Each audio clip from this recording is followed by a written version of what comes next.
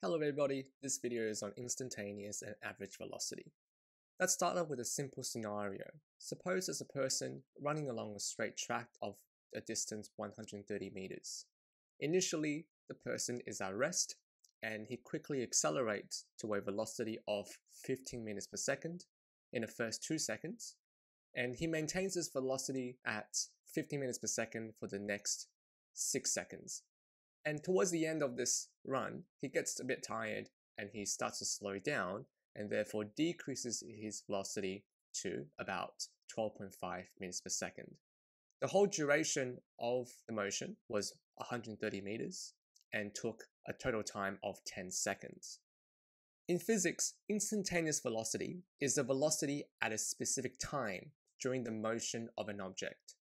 As you saw in the graph, the velocity or speed of the person varied throughout the run. It started with 0 and accelerated to a maximum of 15 meters per second, and it remained constant at 15 for the duration of 4 seconds and quickly decreased to 12.5 meters per second for the next 4 seconds.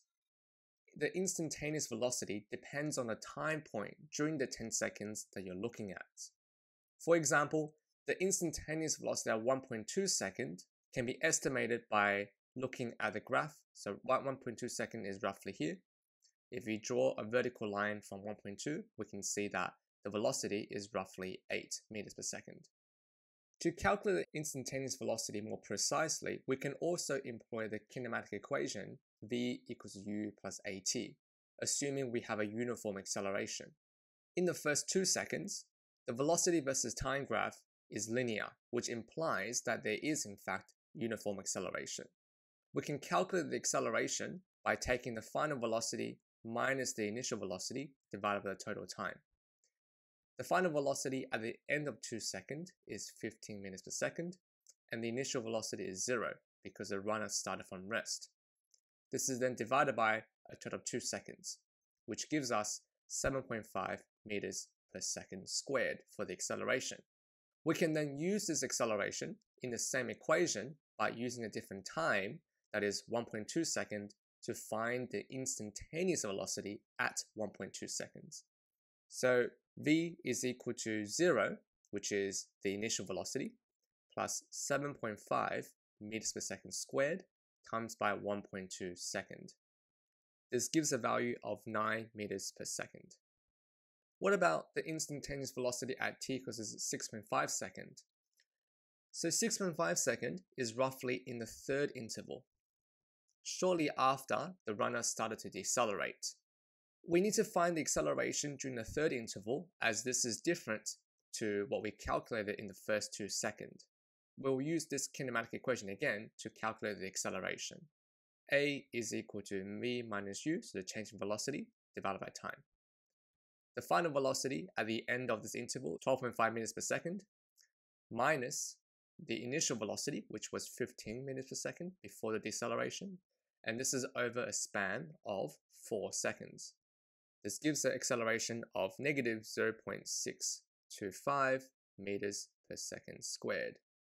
We'll now use this acceleration in the same equation, but using time at 6.5 seconds to calculate the instantaneous velocity at this time. So v is equal to, the initial velocity here is not 0, it's actually the velocity at the beginning of this interval, which is at 6 seconds. So that is 15 meters per second, plus the new acceleration, which is minus 0.625, multiplied by the time, which is 0.5 seconds. Here, we don't substitute 6.5 because at t equals 6 seconds, we are pretending that this is the beginning of the motion.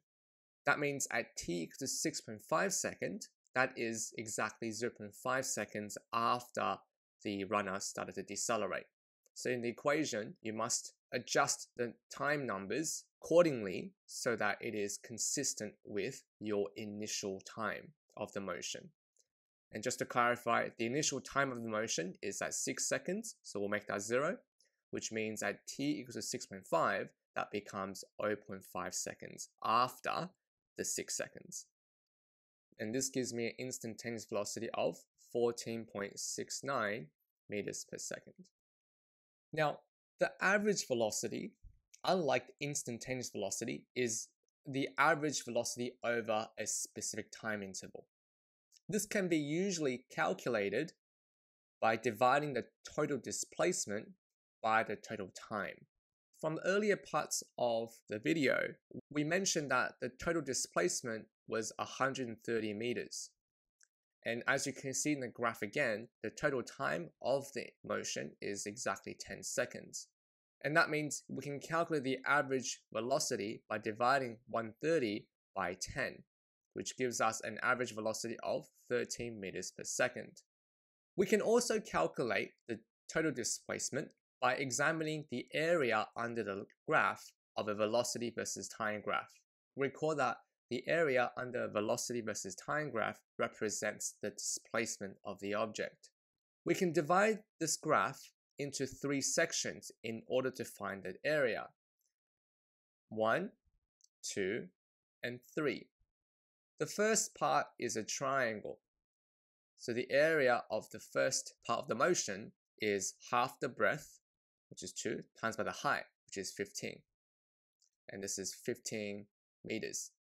The second area is in the form of a rectangle.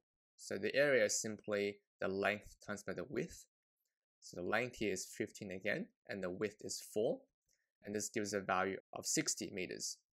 The area of the third part of the graph is in the form of a trapezium, which, as a way of review, the area is given by half the height of the trapezium times by A plus B. This is the height of the trapezium, and A and B are the shorter and longer side of the trapezium respectively. So the height of the trapezium is 10 minus 6, which is 4, and A here is 12.5, and B is 15. And this gives a displacement of 55 meters.